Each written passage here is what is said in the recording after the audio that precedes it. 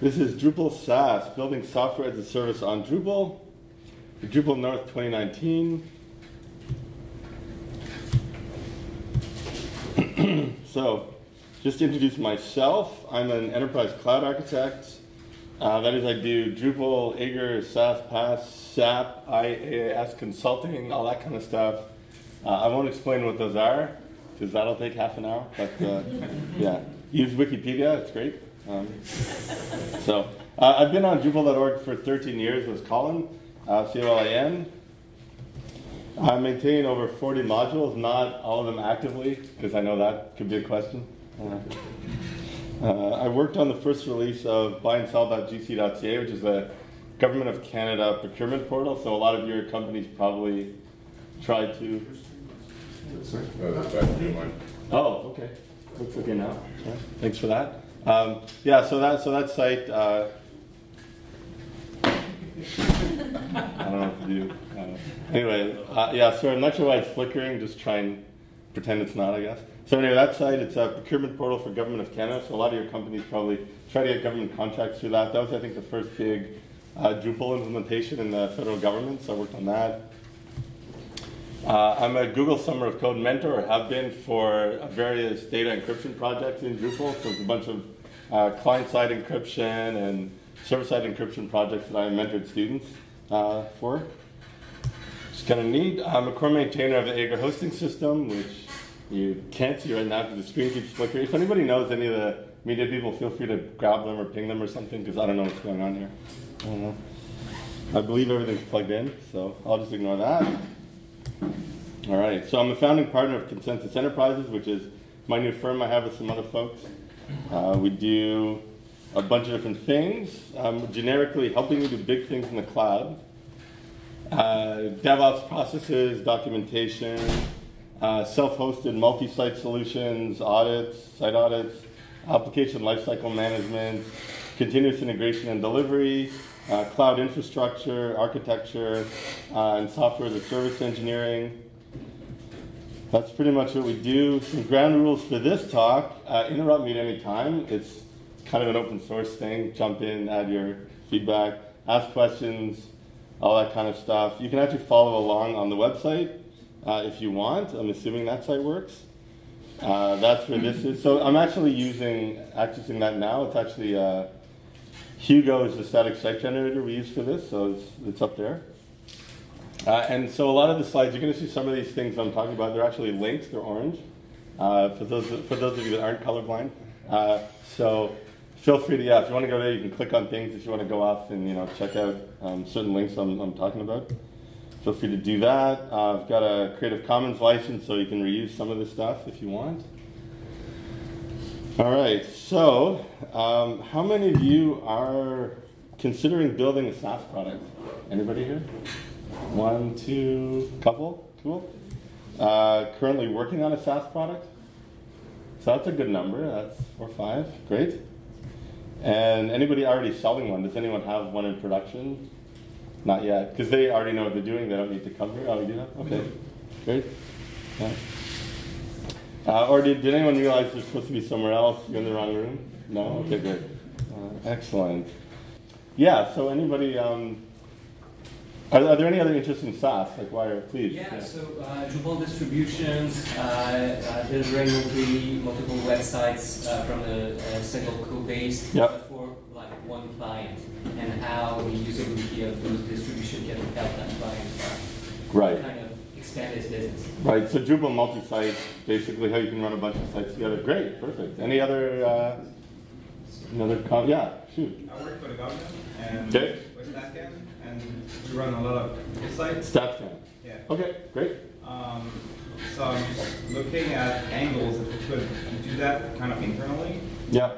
Or maybe to other departments. So. Yeah, actually, we're doing some work for other departments, so let's talk after. If you want to help, sure. I can talk about what we're doing. Yeah. Great. Cool. So excellent. So it's like the business aspect, setting up a product, it's a bit different than a project. So normally with, website project, you do a bit of work, you get paid, you do another one, you get paid. If you're building a product, it takes a lot more time to build something like that with a subscription model. So It's different than development contracts, as you can imagine. You don't really get paid up front. Like, you have to do a whole bunch of work before money can start coming in. So there's a lot of unpaid work to get your platform built. So you sort of need to have a plan for keeping the lights on, getting paid, that kind of thing. So what we're doing, like, we're actually working on some SaaS products as well as doing consulting, and we're trying to bootstrap it, like fund it from our consulting work. Now that obviously is not as fast as finding a venture capitalist or having a rich uncle or that kind of thing, investors. So these are just things you have to think about when you're working on the business aspects. Obviously you're not all here for that, but that's something to keep in mind for that use case, right? So like I said, lots of development. You may not get regular income for this type of thing. Yeah, so it's money should come in if you can sell it, right? I mean, that's what it's all about, right? So. Great, so let's talk a little bit about hosting.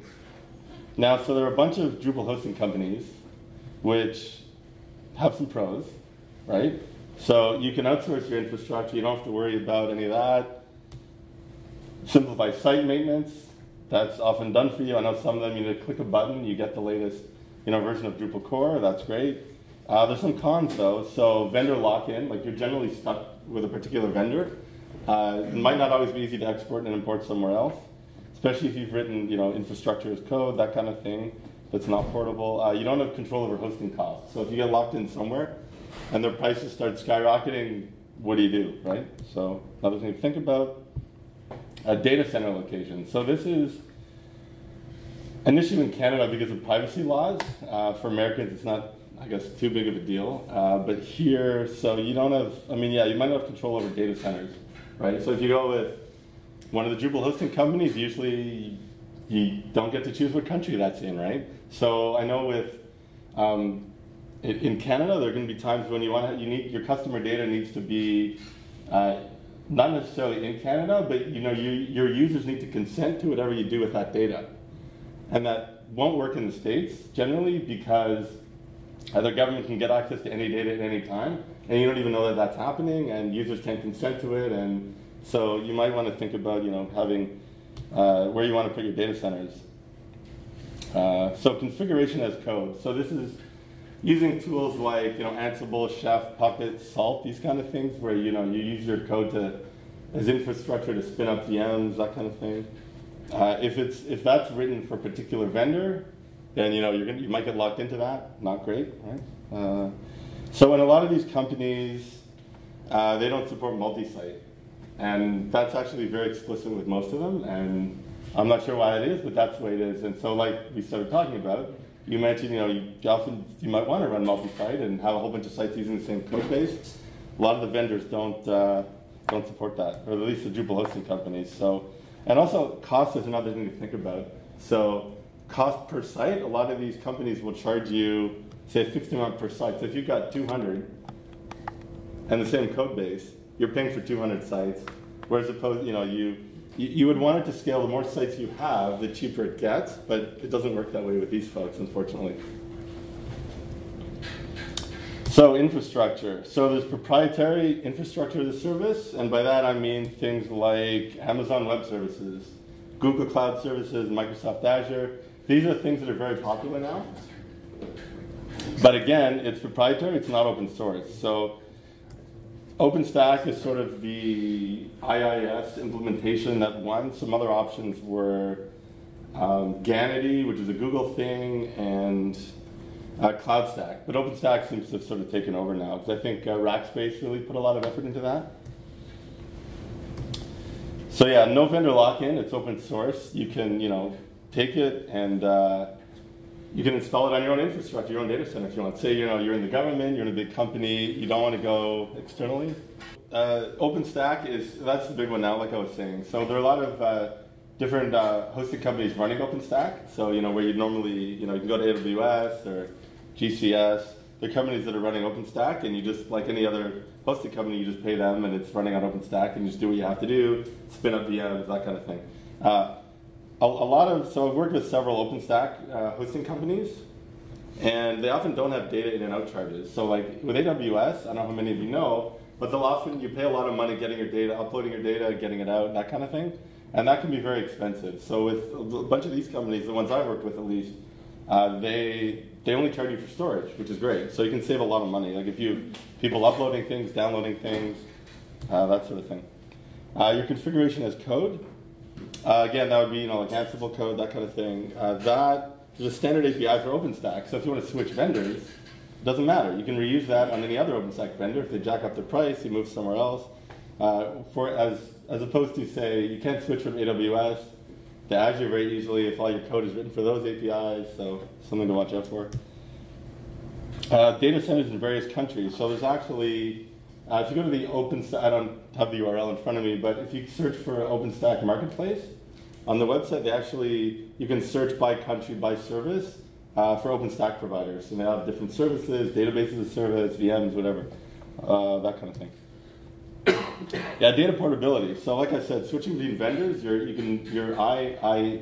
infrastructure as code, IAC, you can move that between vendors easily. You can also do the same with your data, not just your code. So you can export your VMs from some company and then import them into another company that's running OpenStack, which is great. More control over hosting costs, right? So again, you have various companies to choose from. But now let's talk hosting system, right? The platform as a service, I guess.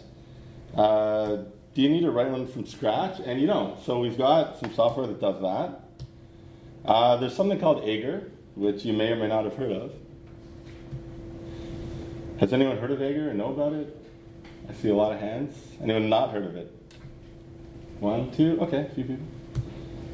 So it was originally written to host and manage provision Drupal sites. So I think the 11th anniversary just went by. It's been around a long time. It's open source. Like I said, 10 plus years, right? So it's got a web services API, so it can do a lot of things. Soon we'll be able to host anything. So Aegir 3 is stable right now. So Aegir 5, which is currently in development, which some of us are working on, the idea there is to replace the provisioner. So historically it's been Drush, which works great for Drupal, but for everything else. So we're actually replacing Drush with Ansible. So we should be able to provision anything. So any kind of thing you want to host, you should be able to do with Aegir 5, which is great. I don't want to talk too much about that, but that's where it's going, so good to know. And all right, so I did this already. All right, anybody using Aegir? No, just me? I know you were. I have at various times. Right, cool. So that's the hosting system. So what that is that gives you sort of the back-end hosting infrastructure, right? So you would sort of tell that, okay, I need a new site, it would spin one up, I want to take one down, I want to upgrade my sites, I want to run backups on a site, all that kind of stuff. So often you would want to integrate that with, say, e-commerce. How do you get your clients to pay, if that's a thing for you? Your recurring billing, right? You have subscriptions, how's that going to work, right? So there's a module that I've been working on the last couple of years when I have time. It's called Aegir Site Subscription, so that's a link. So it's a Drupal.org module. And so that adds e-commerce to the Aegir ecosystem by associating hosted sites with customer subscriptions via recurring billing. It communicates with the Aegir API over web services. So let's say you had a Drupal 8 site. That was your customer-facing dashboard, your marketing site. Clients would, customers would create an account there. They would pick the plan they wanted. They would, enter their credit card number, all that stuff. They'd hit go, and then, you'd send a message to your Aegir backend to say, yeah, spin up a site for these folks. Or if they stop paying, their credit card fails eventually, then you can just delete it. Or if you don't want to be that mean, you can keep it around and then, sorry? Suspend it, yeah, that's probably safer. Depends on your policy, right? Something to think about, definitely. So yeah, I talked a little bit about this. Select a plan, provide your payment info, provision the site. Can get deleted later, or you can keep it. Send it to them if they finally do pay you. If not, don't, I guess. So the way it works is sort of, it acts as a plugin manager, right? So it allows you to, so it allows you to choose different subscription providers. So the big one that it works with now, that was sort of the reference implementation that I got it working with, was Recurly. I don't know who's heard of that or not, but it basically allows you to manage subscriptions online. So whether you want to use PayPal or Stripe or anything like that to actually do the payment processing, Recurly would sit between you and those to sort of handle the recurring billing, the dunning. Dunning is basically how to handle what happens when a customer's credit card fails, like do you send them emails, how many times do you try before giving up, that kind of thing. So that's a dunning process. Yeah, exactly. So Recurly's done, so that's great. Pretty much, there's a prototype up and running. So, I love more people to try it, test it, that kind of stuff. Commerce recurring framework. So Commerce is basically, for those that don't know, it's sort of the big commerce framework in Drupal. So they've got a plugin called the Commerce Recurring Framework, which tries to do a lot of that subscriptions management stuff within Drupal, so that you don't need a third-party service. Because if you're using, say, Recurly, you need to pay your payment processor, they take a cut, like Stripe or PayPal. Then Recurly takes a cut, plus a fee, right? And then you do everything else in Drupal. If you can do the subscription stuff in Drupal, Drupal handles the dunning, subscriptions, all that kind of stuff, then you can cut down one service provider, which is great. That's not done yet, so I'd like to work on that, but I need funding. So I'm not working on that because nobody's paying me right now, but it'd be great to get that done at some point. And there are many other options. There are tons of these providers, and we'd love to add support for that eventually. Some things to think about, and so this applies more generally, outside of the business use case, can be applicable for government, is how do you want to handle installation profiles, which in Drupal is sort of different pre-configured versions of Drupal. So you can have distributions, installation profiles. We kind of use those interchangeably. So you can have sort of a base configuration that could apply across all your platforms, which is Aegir speak for a Drupal code base. So you don't have a standard code base. You can have different ones for different use cases. Now within each one, or within multiple, there's the features module in Drupal, which lets you basically package configuration and reuse that in different places. So you could have, say, instead of having, say, multiple installation profiles or distros, you could have one with like a common kernel, and then use the features module to turn on different features within different use cases using the same installation profile. So these are some things to think about. Resource quotas. So one thing you may want to think about, whether you're in government or private sector or whatever, is, well, you don't want your customers to, upload gigaclods of data that, and blow through your infrastructure, right? So resource quotas is a thing to worry about. I do have a module called Site Quota Enforcer, which right now what that does is it's a framework to add different quotas for different things, but right now it cuts off you can't add more users if you're at your limit. So there's a user quota and there's a storage quota. So you can set whatever you want that to be, and your clients, when they're using their sites, they won't be able to pass that. If they try and add new content, they'll get a nice error message saying, sorry, you're out of disk space, basically. Contact your admin, get a bigger plan, that kind of thing. Admin access. So in the SaaS context, things are a bit different from a normal, you build a site, you hand it off to a client, they're the owner, that kind of thing.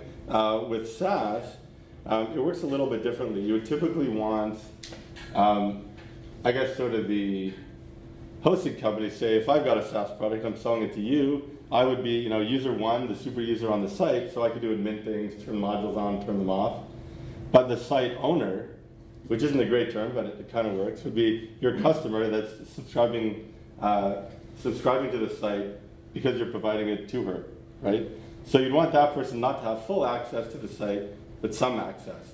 So you have to think about things like, restricting the permissions. You don't want your customers to go and turn on modules and turn them off. Say, turn off your quota enforcer module, and then they can do whatever they want, right?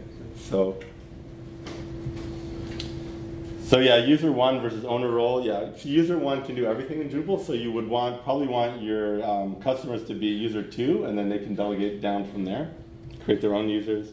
Permission subset will take the, the big permissions page in Drupal and shrink that to whatever you want, and you can give that to your customers, and then they can delegate a subset of permissions, which I think is a much safer way to do it. So the story with that is it's there for Drupal 7, but there's no Drupal 8 port yet. So that's another thing that would need to get done for this type of thing. All right, customer service. So you obviously need to interact with your clients in some fashion outside of providing them with the service. So you'd want a public-facing issue tracker. GitLab has something called Service Desk. Everyone knows GitLab for like GitHub for hosting code. They have a Service Desk feature which lets you turn like emails into tickets or issues. That's one option. There are various tools to do that. I won't go into that too much because just trying to touch on these issues, things to think about, right? Yeah, if you're already using GitLab, this might not be a bad option. Most people are. So I don't know if this is a bit of an aside, but when it was announced that Microsoft bought GitHub, GitLab.com actually went down because everyone was trying to move their stuff over.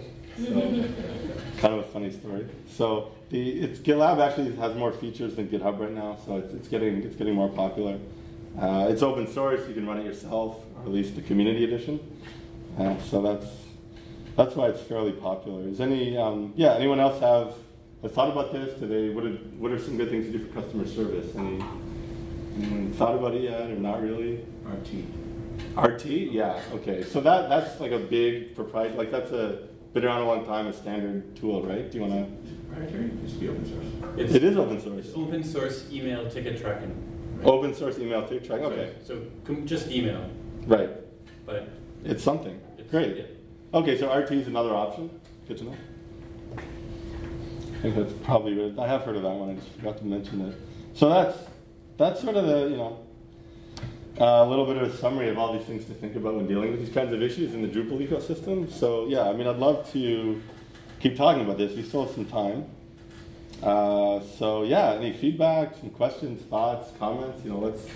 Let's talk about it. Yeah. Can you clarify the kind of the roles of OpenStack versus Aegir? What part deploys infrastructure? Is it OpenStack? Is it Aegir? Yeah, so that's a good question. So what I should have had was an architecture, like technical architecture diagram. Maybe I'll do that next time. But your infrastructure as a service would be things like OpenStack, which you can either go with a company or you can run it yourself in your own data center on your own hardware. So that's the infrastructure. That would be in the same class as it's OpenStack or AWS or Azure, DigitalOcean, any of these services, right? That's all infrastructure, whether it's virtual or not, right? And of course, you can just run it on hardware and not have the virtual aspect. So then I guess the platform, so that would kind of sit at the bottom layer, right? Your infrastructure. Then your sort of platform layer would be basically Aegir, right? Because that is not infrastructure, but it's not the actual application that the users are running into, but it's a platform that provides the software, it hosts the software as a service that you care about or that your clients care about. That would be installed on a server like whether we right. So you would say go and take Aegir and install that on a VM at DigitalOcean or AWS or whatever, right? So that's your platform. So the platform sits on the infrastructure. You install it. You can Aegir is pretty easy to install nowadays. It's sudo apt install Aegir 3, for example. But it depends on the setup you have. That would just give you the default installation. So yeah, the platform would be Aegir, and then that would host the sites that the clients interact with. So that's the software. So can Aegir deploy sites on other virtual machines or deploy a container, let's say, or something like that? Yeah, so there's actually, in Aegir 3, which is stable now, there are a bunch of modules to do that. I think there's Aegir Cloud. So what they can do, they can actually spin up VMs and other. What we're actually looking at with Aegir 5, which isn't out yet, is that'll happen much more natively, right? So you'll be able to click on, I want to spin up this whole system with a load balancer and 2 web heads and database, and that's running a Galera cluster and all this kind of stuff. So that'll be much easier to spin up the next one. So now we've got some modules that kind of do it, but it's not really core. Yeah, but it can do that. Typically, the way you'd use Aegir now in Aegir 3 is you would create a server however you would normally do it manually, or you'd go in DigitalOcean, click on all 3 VMs, one's a database. then what you do is you tell Aegir where your servers are. That's how it works now. So you would say, okay, I want to click on servers, add server. Okay, here's the domain name, here's the SSH key, that kind of stuff, right?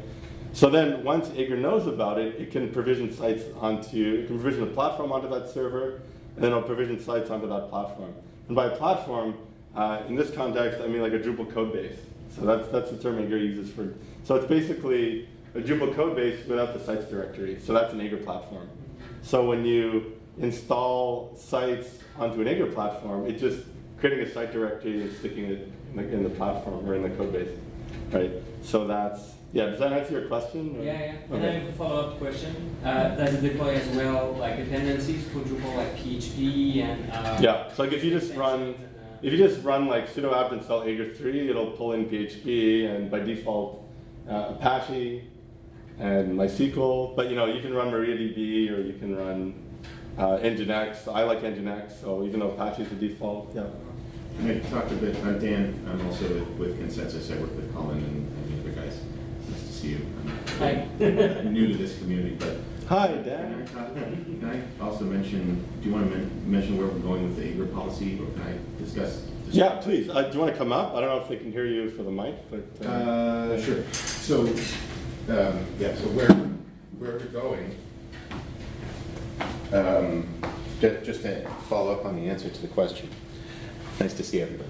So what we're working on as kind of the next step with this. So remember, a really key thing to understand for those of you who don't know what Aegir is exactly, without having an architecture diagram here, is that it's just a Drupal application itself. It just happens to be one that knows how to manipulate other Drupal applications. So what's nice about that is you get that sort of warm, comfy, I know how to use this thing feeling if you're a Drupal person, especially if you're familiar with Drush right now, because that's kind of the basis for Aegir 3. However, in the move towards Aegir 5, what we're doing is we're swapping out all the Drush stuff with Ansible. And the nice thing about that is that Ansible is much more platform and technology agnostic in all directions. And also, it is so extensible, given that it's Ansible. And so what we're working on right now is a generic way to have an Ansible role that's going to be what's called an Aegir policy, that basically just says, this sort of comes back to your question, I think, that for this particular install of Aegir, we're going to be using Nginx versus Apache, right? So anything that's not the standard Aegir base config that comes out of what you would get today from the dev package, let's say, anything that you would want to be different, you'll be able to package that as an Aegir, as an Ansible role of your own. And then you just use it, you just have it as a dependency within the whatever role you're using to install Aegir itself, from Ansible. I want these modules, these Aegir modules enabled. Maybe you want the remote site import stuff that allows you to move sites or to copy sites, deploy sites from one Aegir installation to another one. So that's useful for things like migrating code from, let's say, dev to QA to production, right? So there's all these different modules within Aegir that can do that stuff, whereas in production, you might want a very stripped down, closed down version of Aegir running that doesn't expose a lot of stuff, or just has a lower kind of resource footprint. So for efficiency, so for a lot of that kind of configurability will be available within this Ansible role. Yeah, like roles in Ansible define variables. So one can be web server, Right. and the default might be Apache, but you can change it and say, oh, no, I want Nginx, right? So it'll be a lot more customizable, and it'll also allow you. So we're working on ways to support newer versions of. So we already support D8 today within Aegir. And we're going to be adding support for other stuff as well. So yeah, I hope that answers. Yeah, that's exciting. Yeah, it's. I think I can't remember if the Aegir policy role is not on our public-facing GitLab repo yet. Maybe next week I'll get it out there. So yeah, just to add to that, like Ansible, for those that don't know, it's a command line tool. So you can tell, on the command line, you can type, I want to provision, these VMs at this, hosting company. What Aegir gives you, it's sort of like a web front end to that. So the whole idea is, just to back up, way back, Aegir is basically a web front end for DevOps. So if you're using Aegir, you don't have to do any command line DevOps anymore. Like you in the old days, you'd have to do, Drush, SQL sync, you dump your database in production, update your dev and staging. Aegir, you don't have to do that anymore. That's gone because you just point and click from the web front end. So it's basically two components. There's a front end Drupal site, which is your point and clicky interface, and then Drush, so a bunch of custom Drush commands, which are your back end provisioning system. There's also a queue. So you do something at the front end, it adds a task to the queue, and then that gets provisioned by Drush, right? So in the future, that'll be Ansible, which means it can't only do Drupal-y things, it can do anything. Right. Like so Ansible can provision whatever you want. You have a Django site, you could have a Joomla, you could have something else, Tomcat, it doesn't matter. So this is really going to be breaking open into a much more. Yeah, you could get Aegir to provision Aegir. Yeah. And, does it mean that you could build your own pipeline with automated testing with this new product? Yeah. I mean, so you wouldn't, Aegir itself isn't going to provide that, right? You would have whatever Travis or Circle CI or Jenkins. But Aegir, it's always, from day one, it had hooks into the, API hooks, right, just as Drupal always had. So at any point, you can, before Aegir provisions a site, there's a hook, I think a hook pre-provisioned site, and you implement that in your custom module, and you can say, oh, before I install a site, go and do this other thing. And you can say, after a site is installed, I want to do something. So there are hooks throughout the system in Aegir. That was the old Aegir, and the new one, obviously, we're going to do the same thing, because people want to be able to do whatever they want with the system. So, you can definitely hook in your whole CI, testing suite, whatever you want. And you can say, on provisioning, like pre-site provisioning or post-site provisioning, you can say, okay, run all these tests. If any of them fail, consider the process a fail and roll back. So Aegir 3 now, when you try to upgrade a site and it fails, it just rolls back to where it was before. You don't lose anything.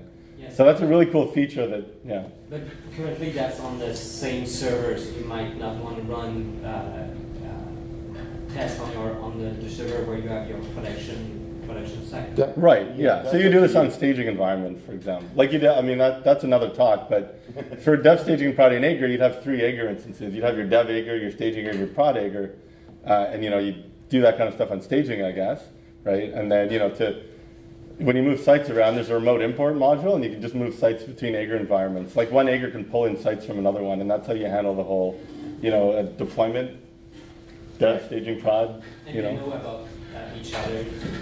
Yeah, exactly. So the way, and that's done in a really secure way. It uses SSH keys. So there's no funny business with web services and OAuth or any of that nonsense. Yeah. It's just SSH keys. So it's yeah. You set that up in the back end, and then the front end they can talk to each other. The main goal with Aegir is to make the easy stuff easy when you want it to be easy and straightforward, but to also allow you to get as far into the weeds of customization and extension as you want to get. So we're trying to. Yeah, like the slogan was an easy path, but it's also highly extensible and flexible. The slogan for Aegir was always tools, not policy. Right. So here's a bunch of stuff. Instead of having to write a bunch of scripts to do your DevOps, we provide that's provided, but it doesn't set policy for you. Whatever you decide what your policy is, then you configure Aegir to do that. Right, and so we're going to do that in Aegir 5, right? So, are there any other? That was turned into an Aegir 5, which is not what we meant to do, but there's lots of questions. Someone else? We'll come back to you. You're talking about Aegir 5. Do you have a time frame for that? So real soon now. Yeah, like with most open source. I was just about to say, so with normal open source projects, it's whenever it's ready. Now, whenever it's ready is determined by several factors, including funding, right? So if we have, clients or partners of folks that want to do that and they provide funding for us, or not funding, but they provide code, you can either provide code or funding or whatever, then it'll move along faster, right? The more help we have. Or testing, exactly. So, funding, code, testing, documentation, that's a big thing, right? So we're very pro documentation. So if folks are interested in helping with that in various ways, it'll get done faster, right? But Aegir 3 is stable now and works with Drupal. And actually there's some plugins for WordPress and Civic CRM, because we're tricking Aegir into thinking it's Drupal when it's not, and that's why it works. It was written a long time ago. Drupal 7 and Drupal 8 on the same Aegir? Yes. Absolutely. We do that today. So that's typically what we do, like for our clients, they're like where we're hosting Aegir for them or helping them manage their own Aegir, where we installed it. typically we'd have one platform called, say Drupal 7, and a timestamp, right? And so all the Drupal 7 sites will be there, hosted on that one code base. Say, for example, they're using different modules, but they don't all have to be turned on for every site. It sounds like we need an Aegir talk where we actually run through what it can do for people. It seems like there's... Yeah, sorry, so maybe next year. But yeah, check it out. I mean, it's not a product of ours, it is just an open, we happen to have a couple of core maintainers in our team. There are other core maintainers in other parts of the Drupal community who also contribute, and like Colin said, we're very happy to have more folks contribute, because the more folks that are contributing to it, the better it's going to get, and the broader set of needs it'll be able to tackle. Yeah. What happened before? What happened to Aegir 4? That's a good question. So that's the same kind of question as what happened to PHP 5. Right. Or no, PHP 6, sorry. So yeah, it's kind of a long story, but it's kind of like, someone started going on that and kind of went in a different direction, and some other folks wanted to go in, and that's sort of, I guess the short answer is that's not a bad solution temporarily. It's changing a few things. But we thought, well, let's rewrite because the problem with Aegir, it's got code still from PHP 4 when it was, I think, like way back, right? So this is early days of Drupal. So what Aegir 4 was doing was it was replacing the back end with like doing Symfony stuff, right? Which is great. Drupal 8's doing that, but the front end is still just Drupal 7, right? So we're like, well, let's start over the whole Drupal 8. We've got new APIs. We can do, web services, REST more natively, all this kind of stuff. So a long-term maintenance. Yeah. So it's kind of like there's Aegir 4, but there's basically one person working on it, right? So with Aegir 5, there's a lot more interest. There are a few more of us looking at doing that. It's a clean slate, kind of starting over, and yeah. So that's shoot. So to go back to the SaaS architecture. Sure. We talked about the infrastructure, how we're going to host it and everything, but we haven't touched development and source control. And so it's one thing to have one site with, let's say, one repository, but do you have a different approach you recommend for something more large? Yeah, I mean, the way these kind of things scale is if you have one code base and everybody's using it. Right. So the magic to make that work is Drupal multi-site. Like the fact that Drupal core supports multi-site, that's what makes this possible. Because if you have 200 customers that are running on shared code base, and Aegir lets you upgrade all of them at once with a button click. Like if they're all running different code bases, because if Drupal multi-site didn't exist, you manually have to upgrade each. Now there's only one Git repo you're updating, and 200 customers get all the benefits, right? So but I mean, if let's say custom Aegir modules, and you have some custom code for your infrastructure, etc., would you separate all of this, or just throw it all in one big repository? It depends on what you're aiming to do. You have to think about how you want to use it in the future.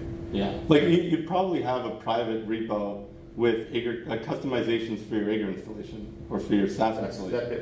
And the fact that we were noticing that pattern of doing it that way over and over again was what led us to build this idea of an Aegir policy. That's going to be something that and we're going to release it generically, and then folks can customize that locally as much as they want to. But that would then become something that you can use to install Aegir the way that you want it to be built. And then what's nice is you can actually have multiple Aegir policies depending on. So for example, if you have 5 different clients and they actually have different needs in terms of a lot of the stuff we were talking about before, you can customize it with the use of a different policy for each client, let's say. Like for example, by default, Aegir takes over your web server configuration. So by default, it doesn't let you users upload files more than like 2 megabytes, right? So usually the first thing I do on most Aegir projects is, okay, I have a custom Aegir module, and I change that to 5 or 10 or whatever the client needs, right? So that's just a small example, but like I said, you can write modules to change any part of the config or whatever it's doing. It's just it's a framework, right? Just like Drupal is a framework. So this is a SaaS framework, right? So same idea. So I was thinking, because some of those configurations are kind of really intimately related to your SaaS, your application. Oh, exactly, right. And that's why you'd have custom private modules. Yeah. Just like, for Drupal sites, you're usually going to have a custom module for that, where it's got its own theme and this kind of stuff. Same with the platform level, right? I'm noticing that it's noon, so we may want to continue this conversation over lunch for anyone interested. So isn't it now? Do we have until, is it 12 or 12? Oh, yeah, I guess it's over time. It's noon. Yeah. Okay, thanks everyone. Yeah, please come and talk to us after.